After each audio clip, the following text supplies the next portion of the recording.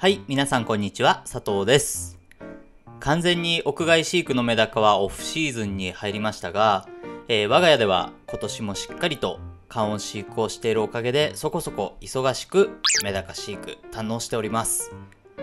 冬も加温飼育とか採卵しているよっていう方ってどのぐらいいるんでしょうかね。個人的には加温飼育って一度はチャレンジしてほしいなと思ったりするんですよね。というのもSNS とかイベントで、いろんな方とお話しすると、屋外では元気に飼育できるけど水槽飼育とか加温飼育ではうまくいかないっていう方が本当に多くてですね、確かにメダカって屋外で飼育している分には強いなって感じることも多いんですが、屋内飼育とか水槽飼育、加温飼育が特段難しいという魚でもないと感じています。おそらくメダカ以外の熱帯魚などの一般的な小型観賞魚の飼育方法のポイントを押さえておけば結構メダカもね、うまくいくんじゃないかなと思っています。ただよく言われるように屋外飼育での日光の恩恵とか最近の改良が進んだ品種に関して言えば少し神経質なところもあるかなとは思いますね。このあたりも少しずつですが個人的に感じたことなんかを踏まえて動画で解説していきたいなと思いますので、また動画にしたら見てみてくださいね。というわけで今日の本題に移ります。今回はですね、今シーズン使ってみて結構いいなと思ったメダカの冷凍餌のご紹介になります。ズバリその名前は冷凍コペポーダです。ブラインシュリンプを知ってるっていう方は結構多いのではないかと思いますが、コペポーダってご存知でしょうか。冷凍ブラインシュリンプについては以前にも動画でご紹介させていただいたので、そちらも合わせてご覧ください。コペポーダってそもそも何ぞやということで、コペポーダについてちょっと調べてみました。コペポーダとは貝足類とも呼ばれる動物プランクトンの一グループで、多くは海に生息しています。ケンミジンコと呼ばれるプランクトンもこのコペポーダに含まれ、魚やクラゲといった生き物の餌としてもとても重要な位置にいる生き物と言われています。ケンミジンコという名前を聞くと、メダカの生き餌としておなじみのタマミジンコやオオミジンコの仲間なのかなと思われる方もいると思いますが、ちょっと違うグループの生き物ですね。身近なところで言うと、サンマの脂身も実はコペポーダから、来ていると言われています。サンマといえば秋の魚ですが、サンマが秋に脂が乗って美味しくなるのは、コペポーダが夏にプランクトンをたくさん食べてエネルギーを体に蓄えて、そのコペポーダをサンマが食べることでサンマに脂が乗るという仕組みです。コペポーダのおかげで、私たちは秋に美味しいサンマが食べられるというわけですね。ちなみにブラインシュリンプもコペポーダと同じ動物プランクトンの一種ですが、こちらは塩水湖、塩水の湖ですね。海とはちょっとまた違った湖に生息していて、アメリカのソルトレイクや中国、ベトナムといった産地が有名です。以前の動画でメダカにおすすめの餌としてミジンコの増やし方などについて、バイオラボさんの動画でご紹介させていただきました。ミジンコはね、なんといっても生き餌なので食いつきもすごく良くて、メダカにとっても本当にいい餌だと思います。これまでいろいろな餌を使ってきましたが、可能であれば、生きたミジンコっていうのはあげるのがいいのかなとは今でも思ってますね。ただですね、自分でミジンコ増やそうと思うとリセットなど結構こまめなメンテナンスが必要になってくるのも事実です。僕もね、仕事や趣味の釣りなんかで家を結構開けたりするんですけど、特にタマミジンコの場合は1日2日外出しちゃうと、リセットのタイミングがずれちゃって、管理する環境にもよりますけど一気に数が減って、全滅みたいなパターンも結構あります。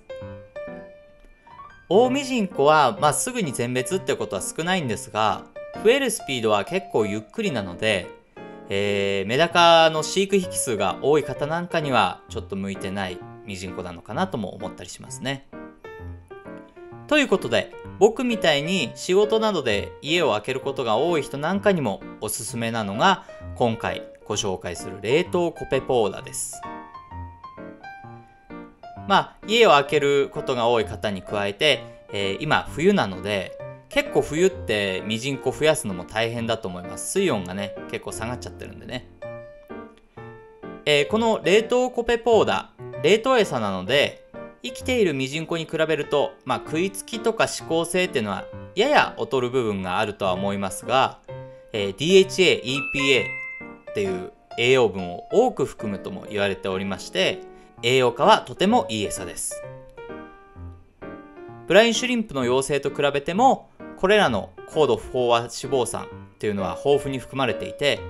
メダカの稚魚から成魚に至るまで多くの成長段階で使える餌となってます。コペポーダ自体は主に海水魚やサンゴ、金魚の稚魚の育成などに使っている方が多いと思いますが、メダカにも結構いい餌だと思います。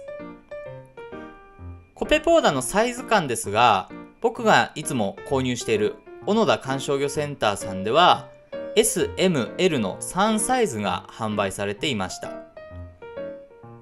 大きさですが大体の目安として S サイズが、0.8 ミリぐらいまで、M サイズが 0.8 から 1.2 ミリ前後、L サイズが 1.2 ミリ以上くらいのようですね。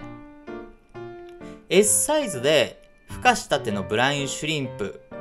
これ産地によってブラインのサイズって異なってくるみたいなんですけど、だいたい孵化したてのブラインシュリンプぐらい、M で孵化してから1日ぐらい経ったちょっと大きくなったブラインくらい、L サイズだと大きめのもう大ミジンコのちょっと大きめの大ミジンコくらいですかね。L サイズは大人のメダカもう専用っていう感じでした。M サイズだとだいたい1センチぐらいからの稚魚にも与えられるサイズ感で、 S ならもっと小さいサイズにも、与えられると思います。メダカの場合なら S か M でいいと思いますね。あとは何といっても安いっていうのが大きな魅力です。結構冷凍ミジンコとか冷凍ブラインって少し高いイメージあると思うんですが、冷凍コペポーダはですね、商品によっては結構安いのもあります。小野田さんではこちらのサイズ、こちらで280円でした。ちなみに我が家では大量に与えるときは1キロの板も売っていて、1キロで購入すると1800円とかなりリーズナブルな冷凍餌かなと思います。実際今シーズン冷凍コペポーダとタマミジンコ、ブラインシュリンプなどいろいろと使ってみましたが、結構いい感じでしたね。冷凍コペポーダを与えることで成長速度も速く、ぷくぷく健康的に育ってくれました。こういった冷凍系の餌って水の汚れが気になったりもするんですが、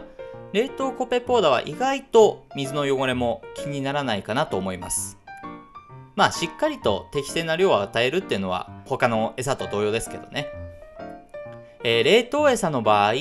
与え始めはあまり興味を示してくれないこともありますが、ちょっとずつ慣らしていけばほとんどのメダカは食べてくれるようになりました。あとは普段ミジンコをあげているメダカは慣れるのもちょっと早いなっていう印象でしたね。これからの時期、水温が低くなってミジンコ培養も結構難しくなってきます。屋内でミジンコ培養は可能なんですけど、置き場所に困ったり匂いが気になって家族からちょっと嫌な目をされるという方もいるんじゃないかなと思います。そういった面で言えば、冷凍コペポーダは冷凍庫で保存しておいて、使いたい時に使いたい分だけ解凍して与えるという感じなので、とっても便利ですね。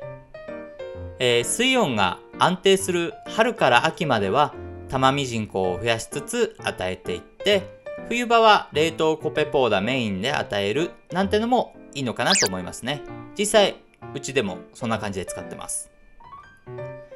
あとはメダカの飼育数が多くてミジンコ培養に手が回せないという方や、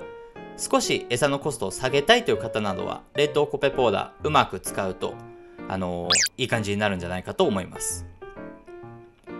安くて高い栄養価の冷凍コペポーダですが、デメリットを挙げるとすると、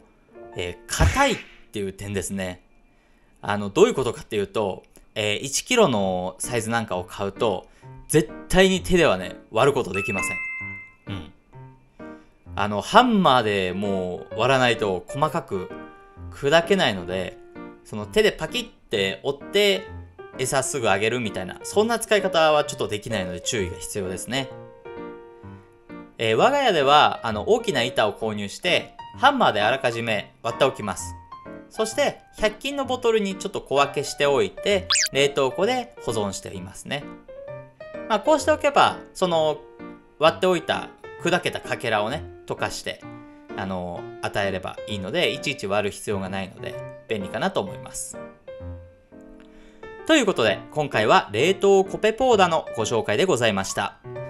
冷凍コペポーダもいろんな商品があるんですが、おすすめは小野田観賞魚センターさんのものですね。ぜひ小野田観賞魚センターさんに買いに行ってみてはいかがでしょうか。ちなみに玉ミジンコ生き餌も売ってます。